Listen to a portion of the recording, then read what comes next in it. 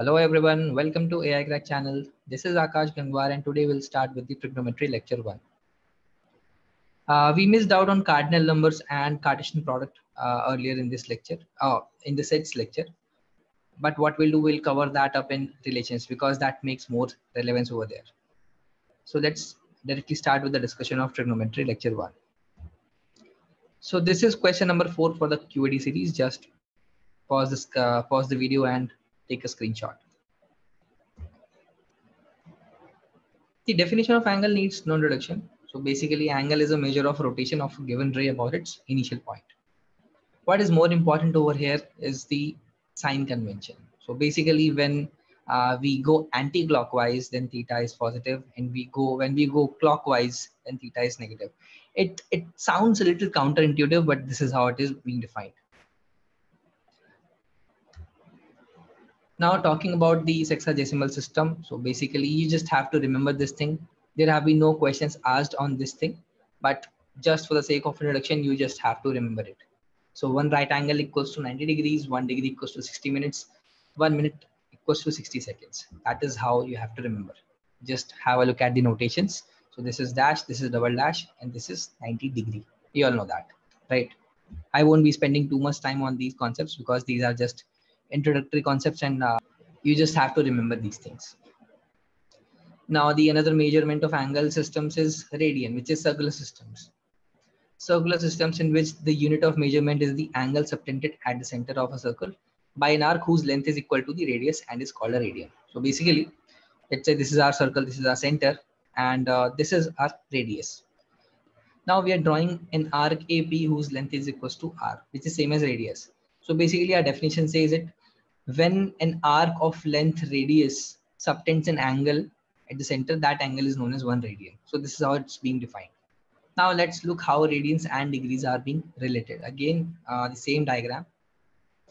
Now we also know that length of arc is directly proportional to the angle subtended at the center by the arc, right? So basically, we are considering two arcs over here. First one is APB, the second one is just AP. So in case of APB, AOB is the diameter. So the angle subtended by APB at the center is 180 degree. So angle AOB, which is 180 degree, divided by angle AOP, which is theta, equals to length of APB, which is nothing but half the circumference of the entire circle because it's a semicircle. That is pi r divided by length of AP, which is r. So after solving this equation, we get to know that 1 radian theta equals to 180 by pi. Theta over here is 1 radian, right? We discussed in the definition.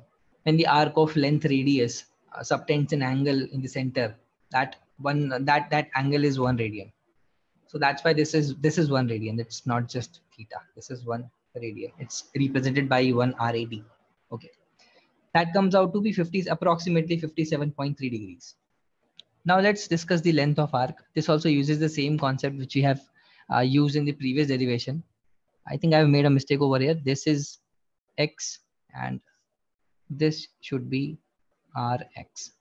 Don't get confused by the terminology. I think I made a mistake over here, so that's why I had to do this.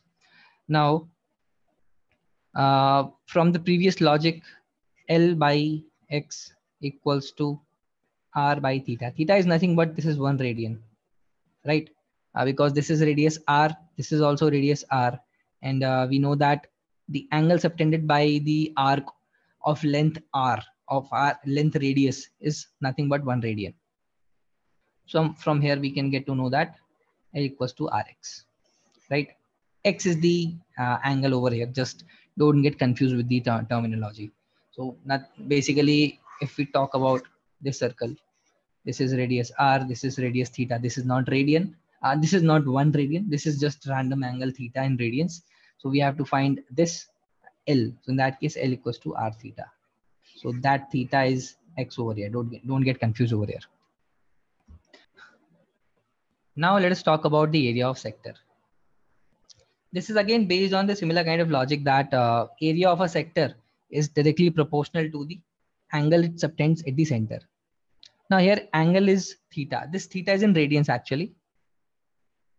Angle in degrees is x. So With our initial logic, we know that area of a sector is x by 360 because of the proportionality into pi r square, right? Now we also know that theta equals to x into pi by 180. So when we apply it, this particular equation over here, then we get a equals to 1 by 2 r square theta, right? So this is how it's being derived. Let's look at one example. Find the area swept by a minute hand of a clock of length 6 centimeter in 30 minutes.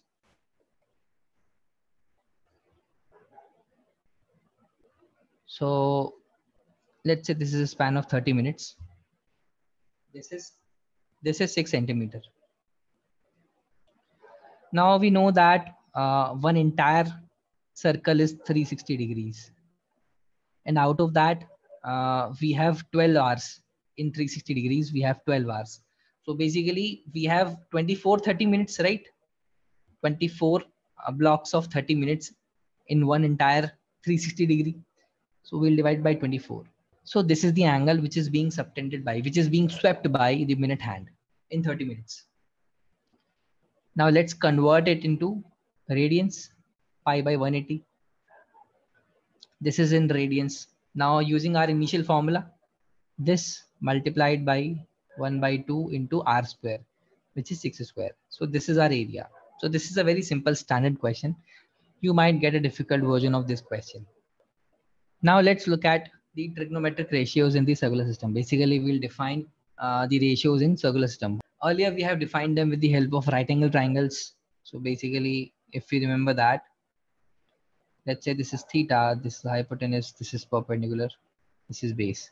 So we know that sine theta equals to p by h, cos theta equals to b by h, and tan theta equals to p by b, right?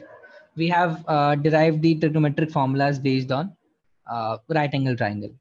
Now the limitation over here is we can just measure the angles which are acute. We don't know what is sine 120. We don't know what is cos 150, right? So for that, we have to shift to our circular system. So now let's have a look at that.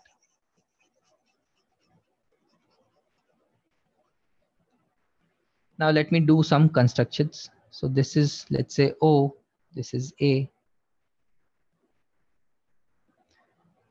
this is B, and this is C. Let's call it as theta. So remember the arrow which I have marked. So this is anti-clockwise, which is positive, and it's acute. Now based on our previous, this is radius R. Yeah. So based on our primitive understanding of trigonometric ratios, which is basically based on the right angle triangle, we know that sine theta over here is nothing but AC upon R, basically length of radius. Now we can also write it as, now this is actually perpendicular. So we can also write this as BO upon R, right? In a similar manner, we can write cos theta as OC upon R. We'll keep this one as the similar one because we are talking about in terms of projections. Now the definition says sine theta, sine of any angle is nothing but projection of radius on y-axis. So basically it means shadow of OA on this y-axis, right? That will come out to be OB. And similarly, shadow of OA on x-axis will be OC. So we call it mathematically as projection. So OB is the projection, BO is the projection. So sine theta is nothing but projection of radius on y-axis divided by the length of radius. And cos theta is projection of radius on x-axis divided by the radius.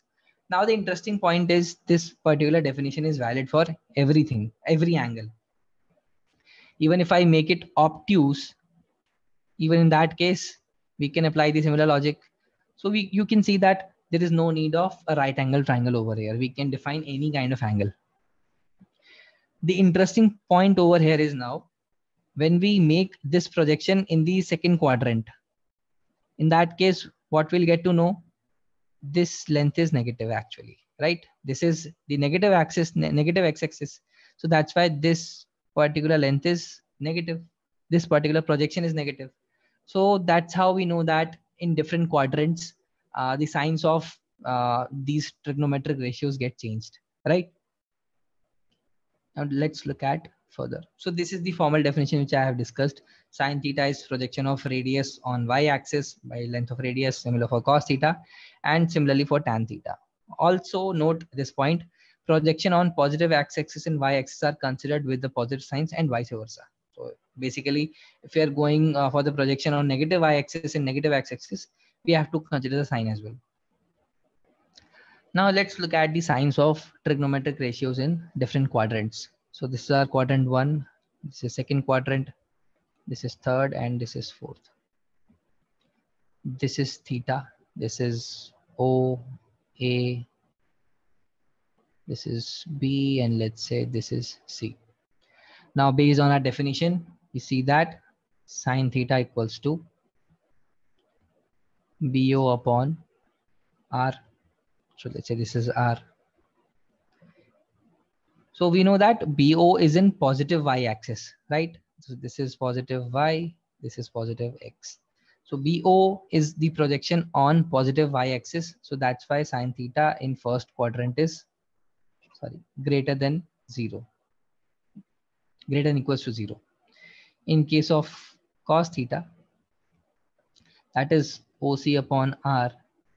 So again, we can see that it's on positive x-axis. The projection is on positive x-axis. So that's why it's also positive. Now tan theta is nothing but sin theta by cos theta. So it has to be positive. Now coming to the second quadrant. So this is our theta. This is y. This is x.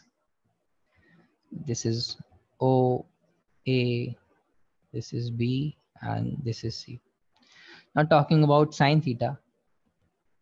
Sin theta again is the projection on y-axis divided by radius. So this is nothing but BO upon radius. We can see that that is positive because BO is the projection on positive y-axis.